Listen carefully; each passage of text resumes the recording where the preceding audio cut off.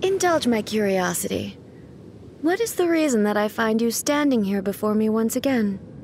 Do you hope your foolhardiness will shelter those people? Or was it simply a means of seeking an audience with me?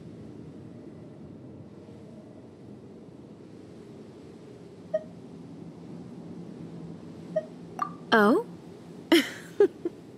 Surely you didn't rouse me from my state of eternal meditation only to tell me this.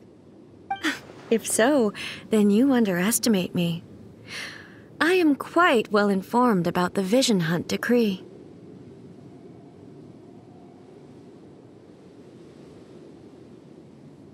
Not so. Only everything that pertains to eternity. The Vision Hunt decree has my tacit approval. The Fatui's actions thus far do not constitute a threat to eternity. Otherwise, they would have been purged long ago. Individual ambition is inherently incompatible with eternity.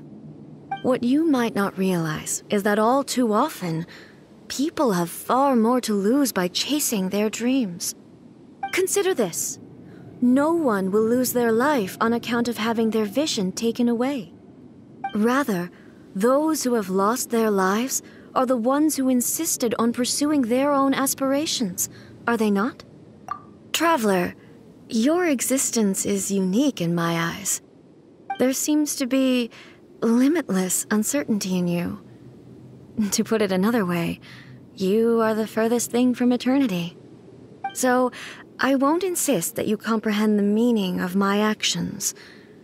What matters is that I tread the path of eternity on my people's behalf.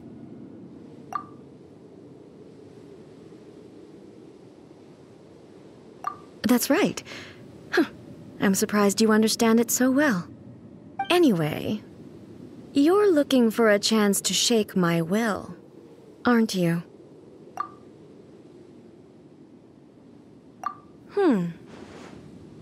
So be it. Well then, you who would defy eternity, time for you to enlighten me.